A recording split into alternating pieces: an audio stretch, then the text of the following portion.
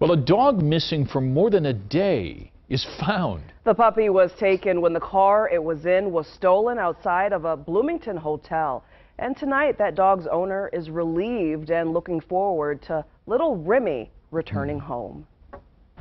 The car was running right outside the hotel entrance. All it took was a couple of minutes, and Rizwan Sawani's car, along with his 11-month-old puppy inside, were gone. My first thought was that maybe the hotel staff moved it out of the entrance and were parking it. That was my first thought. Instead, the vehicle, a 2017 Kia Sorento, was stolen, bringing a dramatic and disappointing end to a family trip to the Twin Cities Saturday night. Know what was going to happen. Didn't know if we were going to get our dog back. The Sawanis, who live in Rochester, welcomed Remy into their home only a few months ago. Both myself and the kids were worried about Remy really more than anything else. Bloomington police were called to the scene, and Sawani turned to social media.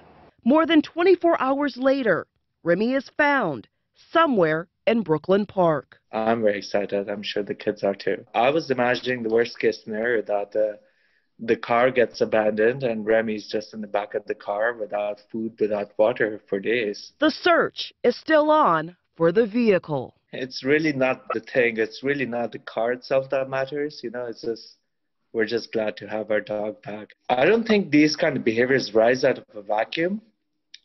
People don't do this kind of things unless they're facing some kind of hardship. So if anything like that is going on, I hope they are in a better place to get the help they need.